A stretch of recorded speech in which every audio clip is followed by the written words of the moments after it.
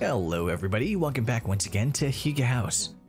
Today we're going to talk about these large logs that make a beautiful and charming log home. Looking at a log home, you might be able to notice that the size of the logs really does make a difference in the overall look of the home. In this home built by Log Homes Canada, you can see that the large diameter logs used to build it make for a stunning overall appearance and also a long-lasting log home.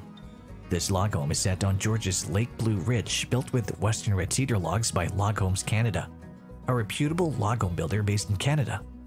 The logs in the log home is measured 14 inches in diameter and were each handcrafted to build this home. That means each of the logs were handpicked and hand-peeled to ensure that they all came out looking beautiful.